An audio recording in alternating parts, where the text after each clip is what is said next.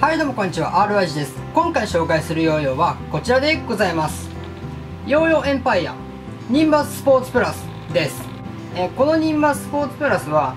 スピンギア福袋プロ中毒の中に入ってたヨーヨーです。はい、このヨーヨー、ヨーヨーエンパイアという中国のメーカーから出ているオフストリングヨーヨーです。どんなヨーヨーかというと、デルリンの結構頑丈なんですけど、ボディ形状がラウンドなんで、持った感じは柔らかいヨーヨーです。その辺も含めて紹介していきます。はい。ボディ形状はラウンド、もしくは、ラウンド系の H プロファイル、もしくはステップラウンドっていう感じの形状です。ラウンドかな、ラウンドだね、多分ね。レスポンスはパッドタイプ。ごめんなさい。サイズはね、これちょっと表記がないんでわからないんですけど、レスポンスはパッドタイプ。で、ちょっと言うと、エッジがちょっと高めかなという感じは受けますね。そして、取れない。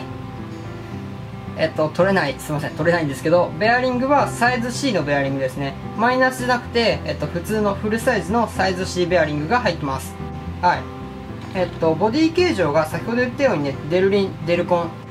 樹脂系のね、素材を使っているので、精度は結構高いですね。ブレも少なくて、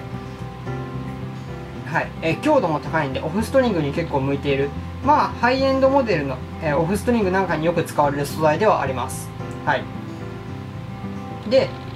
内側のね、この内側のボディと外側のリムの、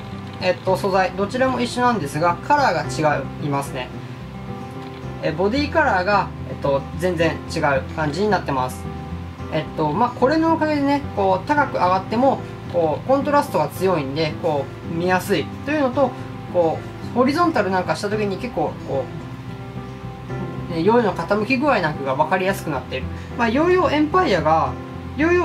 のね、ヨーヨーが結構ツートーンカラーっていうのは多いんで、それに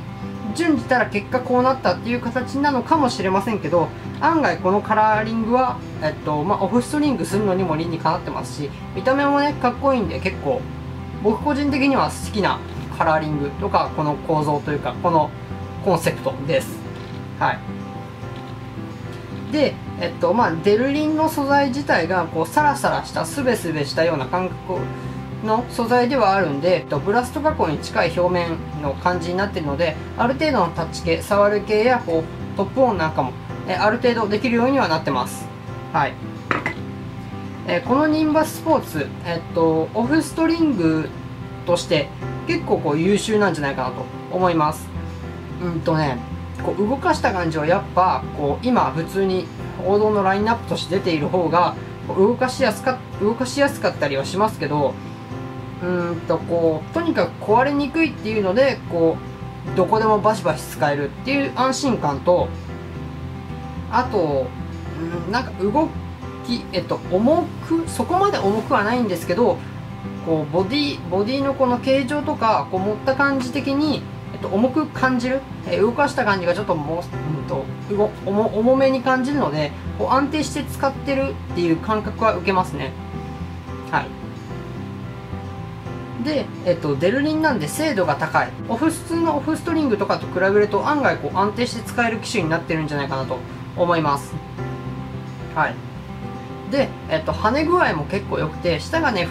完全なフラットな場所で、綺麗に落ちれば案外ちょうどいい高さまで跳ね上がってくれるので、オフストリング的に見ると、案外プラスマイナス付きの、総合していい感じのヨーヨーっていう風になるヨーヨーだと思います。このね、ニンバススポーツ、どんなヨーヨーかっていうのを周りからと情報を集めると、とにかくリジェネがしやすい。くるんってね、ヨーヨーを反転させてもう一度投げる。ループザループとかに近い形のトリックがしやすい。っていうのをよく聞きますね。確かにそれをね、聞いて試したところ、案外安定してスッと、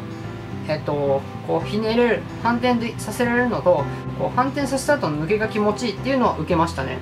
はい。それがこのニンバススポーツプラスです。で、すごい細かいことではあるんですけど、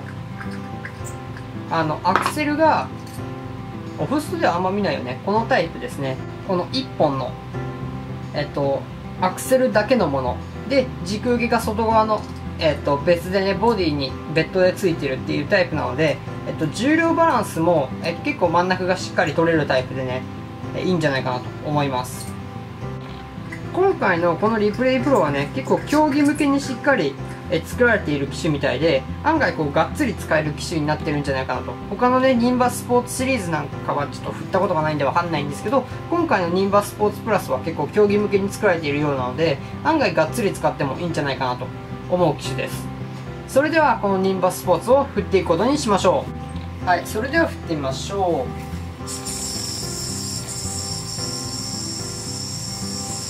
振った感じはこんな感じですね。ブレも少なくて結構安定してスムーズに回ってくれます。そしてオフストバインドです。意外とこう引っ張られる感というか、ここにとどまってくれる感じ。ストリングをしっかり引っ張ればここにそのままスローした場所にとどまってきてくれたり、そのまま綺麗に弧を描いて押してくれる感じを受けるので、案外投げ出しは気持ちよかったり、ちょっと抜けがスムーズっていうか、弱いっていう人は弱いかもしれませんけど、案外スムーズに動くヨーヨーなんではないでしょうか。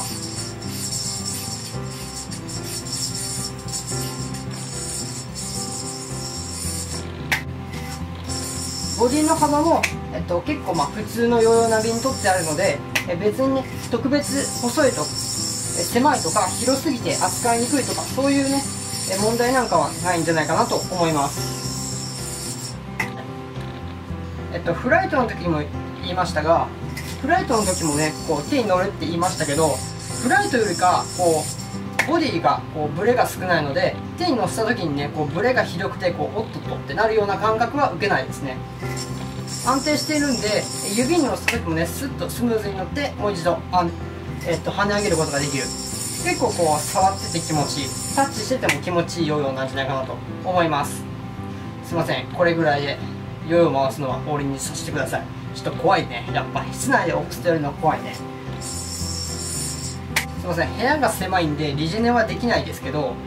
まあまあしやすいです。はい。黒をベースとしたカラーが多くて、さらにねこうポップなカラーも多いですし、案外このねコントラストの強いカラーとか、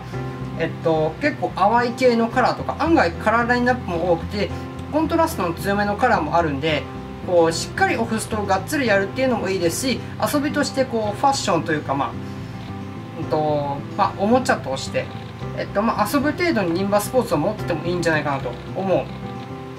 割としっかり使えるようですし、遊んでても面白いようだと思います。はい、以上でヨーヨーエンパイアニンバススポーツプラスの紹介でした。